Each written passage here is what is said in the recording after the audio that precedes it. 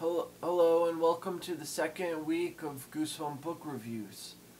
This week I reviewed a new one, and it wasn't about ghosts on beaches or creatures like that or caves on the beach. This week I reviewed ones about monsters from Mars, egg monsters from Mars. Here's the book. This one is called Egg Monsters from Mars, and it's written by R.L. Stine from 1995, and I will read the back for you. Which came first, the monster or the egg? An egg hunt. That's what Dana Johnson's bratty little sister Brandy wants to have at her birthday party, and whatever Brandy wants, Brandy gets. Dana's not big on egg hunts, but that was before he found the egg. It's not like a normal egg. It's about the size of a football. It's covered with blue and ugly purple vines, and it's starting to hatch. Reader beware, you're in for a scare.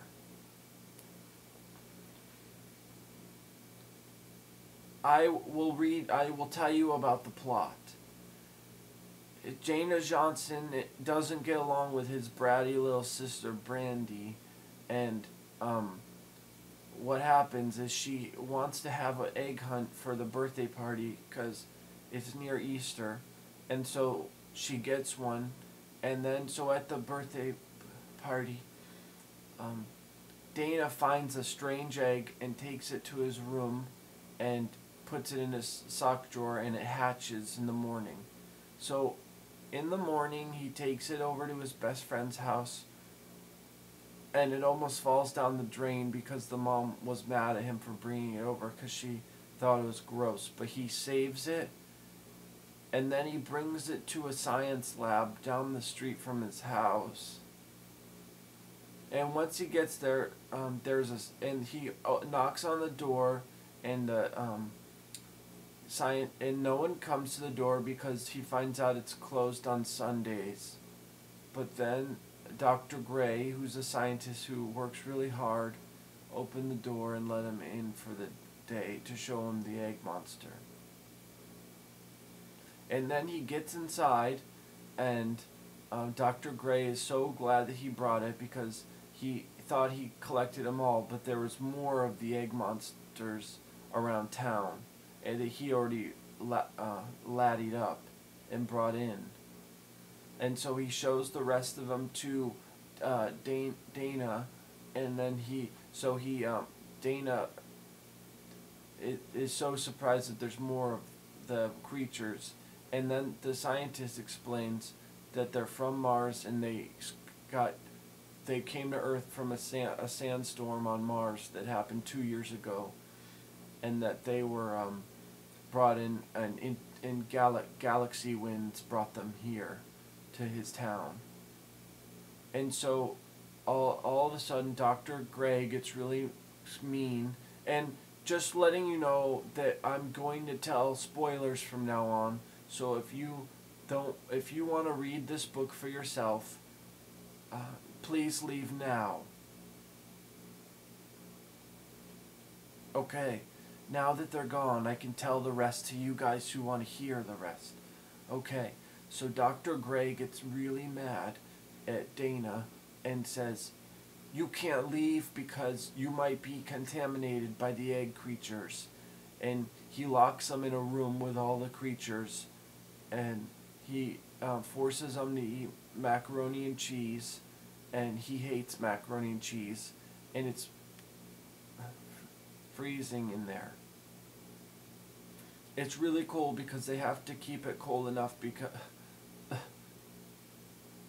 the egg monsters need the cold to live. And then so Dana thinks he's gonna freeze in there and die. And then he finds out that Dr. Gray he wants to keep him in there for his own science experiments and not because he's worried about him.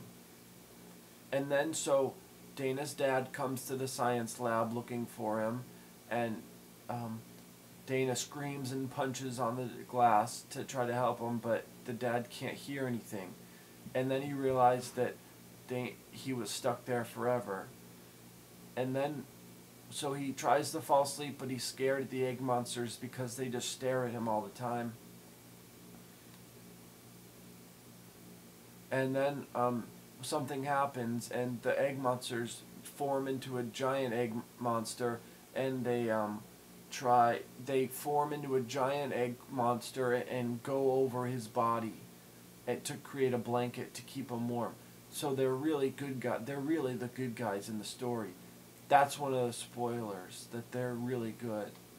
And then what happens is Dana is comfortable all night from the warmth of the monsters.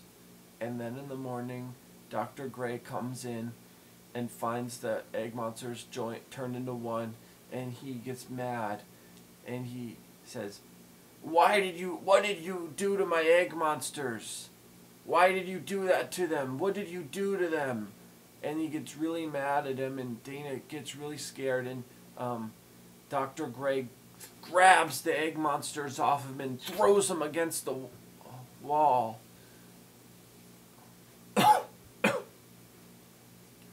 And then, after he throws them at the wall, Dana escapes out the door and runs away. And he goes to his parents' house, back to his parents' house, and he tries to tell him that his dad that, hey, I was there, you were there, and you saw me. I saw you there, but you couldn't hear me because Dr. Gray trapped me, and made me stay overnight in the cold. And so they go back to the science lab, and Dr. Gray is gone. And so they go home, and Dana's dad says, don't worry about it, just sleep, take a nap, and you'll feel better when you wake up. And so Dana wakes up in the morning and feels like a new person, and he feels so good about himself. And then he walks outside to start a new day, and here's the major spoiler. He lays down in the grass and lays his own egg. And that's the end. That's what happened. So in this segment now, I'll read a random page for you. This one. Would you like to go in? Dr. Gray asked. He didn't wait for me to answer. He pulled out a small black control unit from his pocket and pushed a button. The door swung open, and then he opened the door wider and guided me inside. Whoa! I uttered a cry when I felt a blast of cold air. It's freezing in here, I exclaimed. Dr. Gray smiled. We keep it very cold. It seems to keep them more alert. He held a shoebox in one hand. He motioned to the egg creatures with the other. Once they hatch, the creatures don't like the heat. If the temperature goes too high, they melt, he explained. He lowered the box to the floor. We don't want them to melt, he said. If they melt, we can't study them. Leaning over the box, he lifted my egg creature gently. He placed it beside 3 or 4 other egg creatures. All of the yellow blobs began bouncing excitedly. Dr. Gray picked up the box and stood back. He smiled down at the new arrival. We don't want you to melt, do we? He told it. We want you to be nice and alert, so we keep it cold as we can. I shivered and rubbed my arms. I had goosebumps all over my skin, from the excitement or from the cold.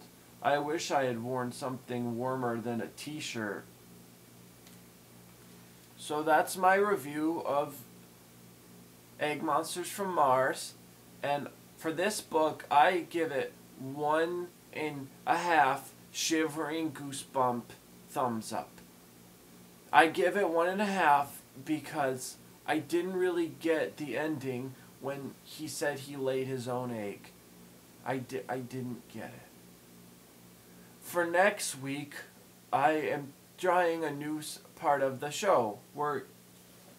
you help me pick one to read.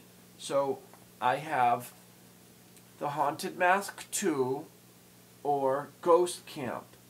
And I want you to leave comments and tell me which one you want to hear a review for. So thanks for watching my Goosebump review of Egg Monsters from Mars. And tune in next week for the next one.